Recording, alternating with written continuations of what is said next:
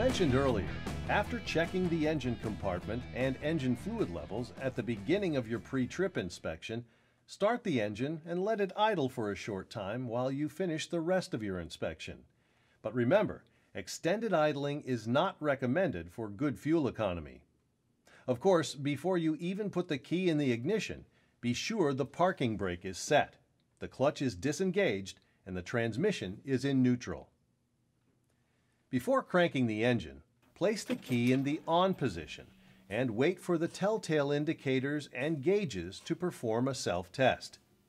Note any of the telltale indicators that remain illuminated after the self-test and take any appropriate action before cranking the engine.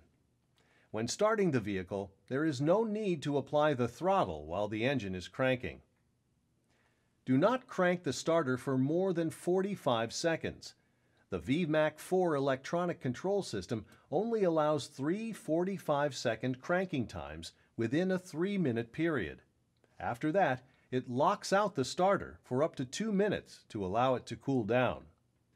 Remember, if the wait to start telltale indicator lights up, don't crank the engine until the light goes out. And finally, when starting your vehicle, do not, under any circumstances, use starting fluid on the engine. This is an extremely dangerous practice and must be completely avoided. When the engine is running, check the oil pressure and temperature on the gauges below the tachometer.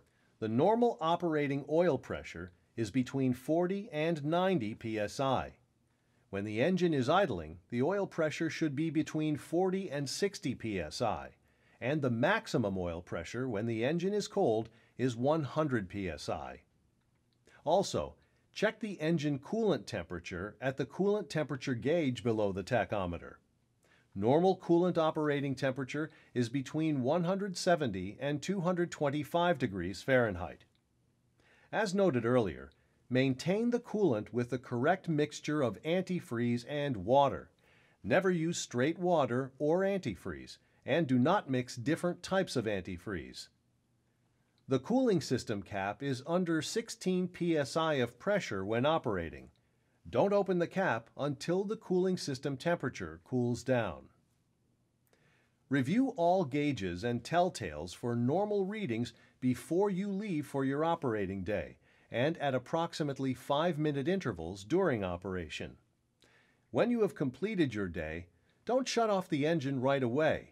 Idle for a minute or two to stabilize the temperature of all the engine parts, and then shut off the engine. And finally, if you must idle the engine for cab heating or cooling, keep the engine at low idle, around 650 RPM. Mack's modern engines do not need increased RPM to maintain engine heat.